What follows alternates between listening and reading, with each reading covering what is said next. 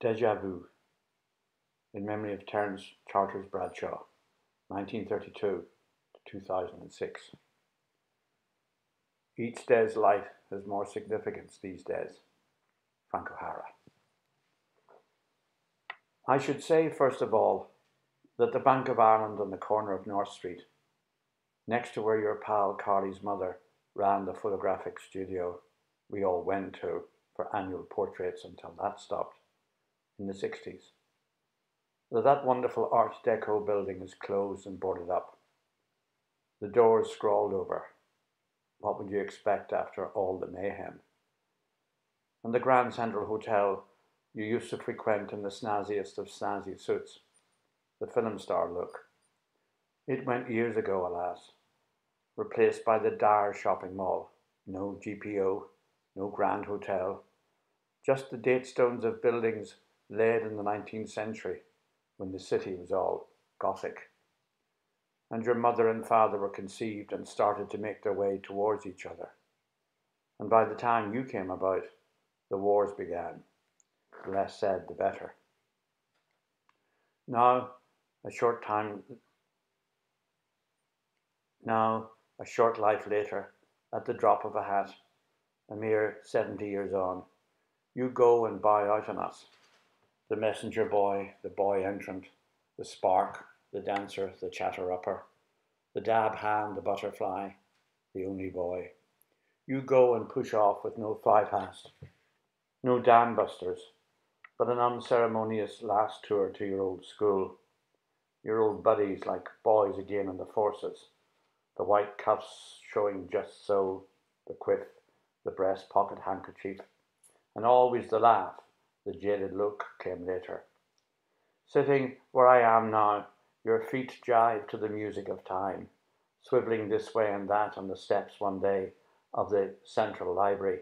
You approached me and my mates, my Uncle Terry. A whiff of drink taken in the Glades, your grandfather's spot, or Hercules of the Horseshoe Bar. Daydreams of marijuana in the waterworks.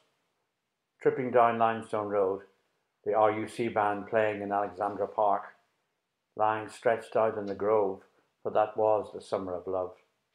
Blue skies all the way from Napoleon's Nose to Scrabo, cadging admission to the Small Faces, Pink Floyd in the Ulster Hall, Hendrix in the Wicklow, and hearing your step in late, about 4 a.m, the light in the back room had started to spill from ceiling to floor. In your wake, cigarette smoke and aftershave, like it was only yesterday. Women pushing huge prams, men in suits with lunch boxes, and of course, the sky at night, which I will never forget, from my little porch, my secret eyrie at the top of the house. But no one asked after you or said hello, they just kept on.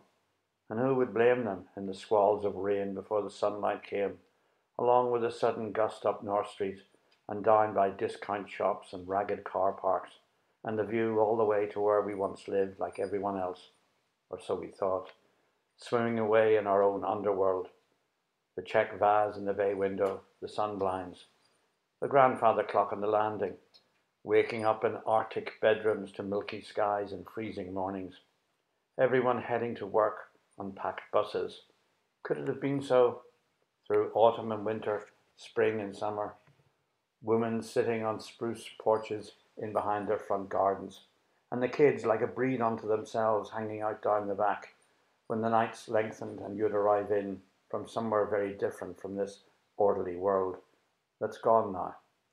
Like you collapsed in a heap on the bathroom floor, like you acting the league. Who goes there? Like the pop of the gas fire being lit in Granny's bedroom, the white columns that turned sky blue, the scraggy nights of racing clouds, the kitchen lights going on one after another at the same time, the shadows on the ceiling, the shining car parked where it shouldn't have been, the sound of someone whistling down the lane, and the whole thing starting up all over again every morning without fail, come sun, rain or hail, without you or me, without the blink of an eye, the blinds drawn from morning. That's what should have been done, all the way down the gardens and avenues, just for you who sailed through, smoozing with the best of them until demob came, with the banner, "Welcome home," and you're back on Civvy Street. That day I swear I saw you all of a sudden. The weather turned from foul storm cloud to brilliant sunshine, like a flash of light.